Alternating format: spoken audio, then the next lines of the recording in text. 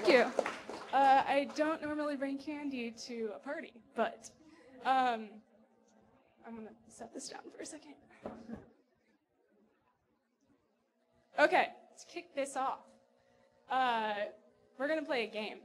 I'm sure you guys have all played a variation of this before. And everyone loves to donate to charity. So you guys guess how many jelly beans are in this bowl and email me your guess in the subject line of your email. So heather@azuqua.com, put the number of your guess in the subject line of your email, and then we'll touch on this in a little while, see who the winner is. So while you guys are doing that, Azuqua. So you guys are probably like, you're crazy. How are you going to count all these guesses in 4 minutes?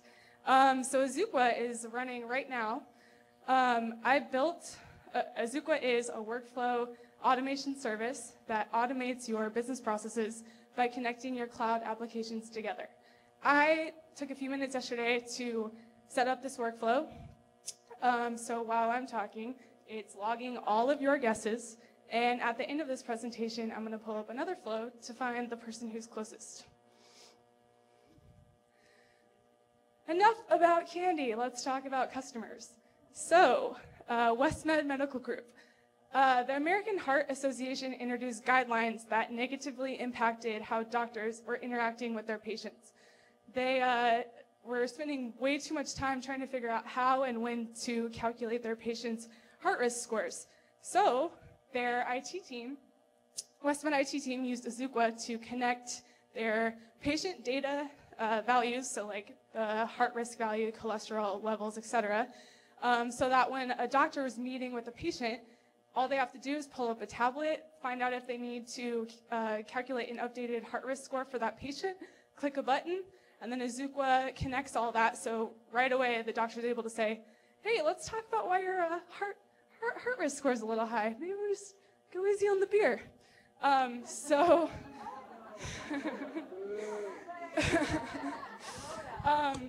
We want you to make friends here. You know that, right? Sorry, I'm new here. So let's jump into industrial IoT, GE. So GE was losing a lot of revenue because the efficiency of their processes around maintenance on their equipment in the fields was really inefficient. So, like, they have wind turbines in the field with sensors on them, right? The temperature's too high. Hey, team, go fix that. By the time the team gets there, another team's already been there to fix it. So they have all this data spread out in all 3 of their systems. They have the data about the assets, like their service status. They have the location of these maintenance teams, and then they have the sensor data that's coming in real time. But there was no way to connect these. So they used Azuqua. Their team connected these 3 data services so that in real time, any person managing the maintenance at that hour could see, hey, this wind turbine's temperature is too high. Let's find the closest team to go and address that, update the status of that equipment, and then they recouped a lot of their revenue. Surprise.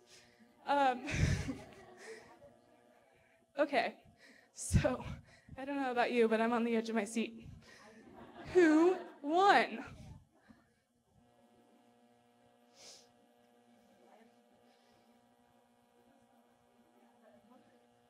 This doesn't count against my time, right?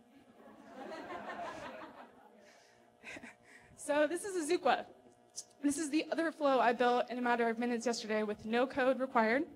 I'm going to kick it off, and it's going to automatically determine who's closest to the number of jelly beans in this jar. So I'm just going to hit play. Ooh.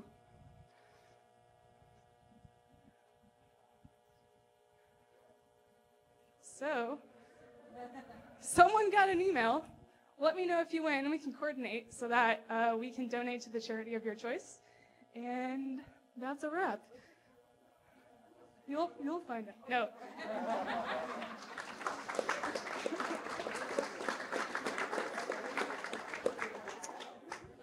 Yeah, so that's all I have. Oh, yeah. Questions?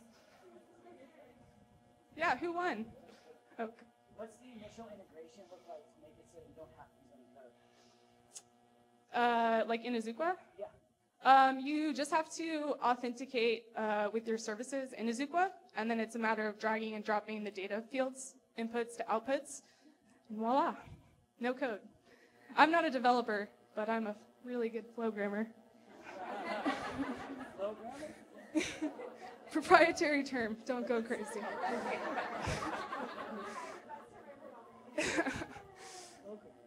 Anyone else? Yeah. Okay, fine. 619. And we did count every one, I swear. We do have some extra jelly beans if anyone wants one. Man, don't everyone jump up. Yes.